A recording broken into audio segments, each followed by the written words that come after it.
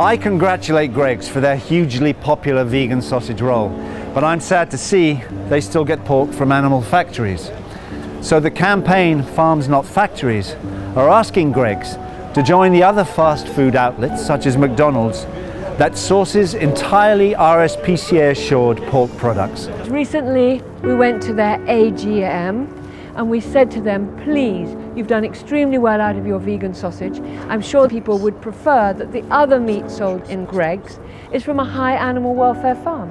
The world's moved now. People are more engaged and choosy in terms of where they spend their money. So if they're not investing in good product, in this case a healthy, happy pig, yeah, they're missing a trick, aren't they? Because quite often you walk into a supermarket or into Greggs and you don't connect with what you're buying at all. You just pick up what's on the shelf and you don't go through the fact that, I mean, even I eat meat, I don't always associate meat with a pig. And to actually see these pictures in front of you, I'd be willing to pay way more. The quality of this pig's life is, 100 times more.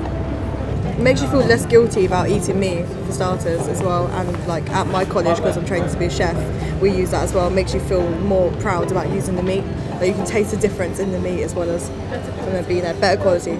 Would you spend just a little bit more? Because obviously the farmer has not got any pollution, no antibiotic, and he's keeping money in the local economy. I would happily spend more for that. So just, yeah, it makes sense, doesn't it? So it's not just the cruelty, but actually to keep them alive in these factory farms, they need antibiotics. Right. So this becomes a breeding ground for antibiotic resistant diseases, and it comes out of the shed and we get these diseases. Yep. And we're not going to react properly to the antibiotics we're given. Yeah, of course.